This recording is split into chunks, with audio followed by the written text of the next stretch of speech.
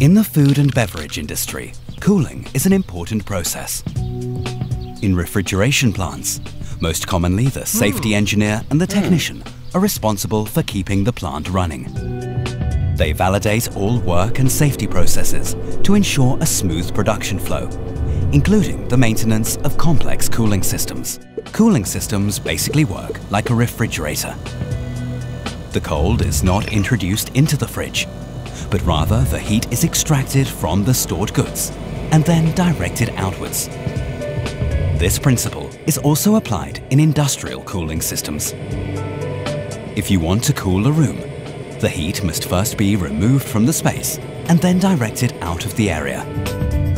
Milk storage tanks in dairies, for example, are kept cold by a compressor. Heat is extracted from the cooling tanks and is then directed into the compressor room. This is facilitated by the special properties of the coolant that circulates inside the compressor. In refrigeration plants, ammonia, or NH3 for short, is mostly used as the coolant. It is an efficient coolant thanks to its thermodynamic properties, which allow it to generate cooling powers with an extremely low energy consumption. Ammonia is available in unlimited quantities and is not expensive to procure. Each year, over 130 million tons of ammonia are produced globally, which makes it one of the most manufactured chemicals in the industry. Also, the substance is recommended from an environmental perspective. It neither contributes to ozone layer depletion nor global warming. Sounds great. However, ammonia is toxic and involves considerable risks when used as a coolant in industrial plants.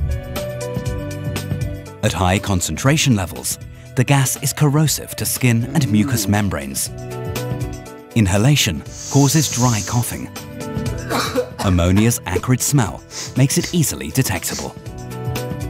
However, people working with ammonia every day can become desensitized, and so the nose cannot be used as a reliable detector.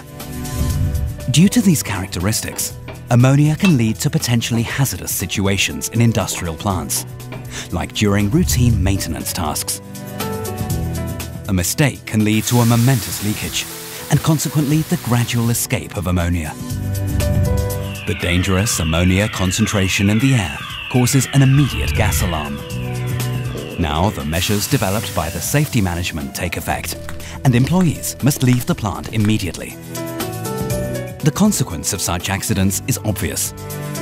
Production is down, and produced goods can be contaminated, regardless of whether it was a real or false alarm. That's why leaks in particular must be reliably detected. For locating leaks, additional portable gas detectors are required for the emergency personnel. Only when the leak is repaired can production be restarted. The safety engineer is responsible for the measures which ensure a safe usage of ammonia in the plant. So what would a system for his plant look like that could detect ammonia reliably and accurately? Fundamental to the safety of the plant is a stationary gas detection system. For early detection of gas leaks, a number of transmitters are fitted in the compressor room, the valve stations, and also perhaps the cooling chamber. Just like inside and outside the refrigerator, the temperatures vary significantly in these different places. Whether warm, fluctuating or cold, the sensors must master these rough conditions and precisely measure the NH3 concentration and respond immediately at all temperatures. The measured data is processed through a control system that interprets and translates the electronic signatures of the transmitters. Then the data is outputted via a panel in the control room. The installed sensors report gas leaks according to the defined alarm levels. Therefore, effective countermeasures can be initiated early, by the safety engineer or automatically. A plant properly equipped with a gas detection system and an individualized safety concept will achieve a maximum level of safety. With these measures, the safety engineer and the technician can ensure a smooth production process and the safety of their employees.